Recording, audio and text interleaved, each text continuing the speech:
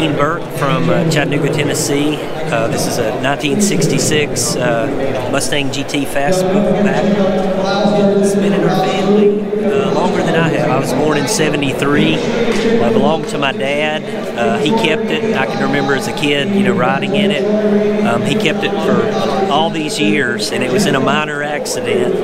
We weren't sure exactly what to do with the car, so probably about 3-4 years ago, we decided that I wanted to embark on a restoration of it. And with my dad's blessing, I wanted to make it into a Restomod. I like the iconic look of the '66 Fastback, but I wanted to make it like a modern day, daily driver type feel. So it's got a Coyote 5-liter motor, crate motor.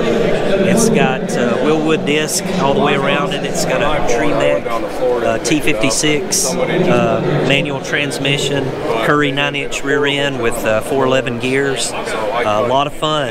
This is the man that actually built it right here, Dennis Stepp, with the sunglasses. He worked on it for about 3 years, completed it probably around Thanksgiving of last year. And me and my son, we live in Chattanooga. We drove it up.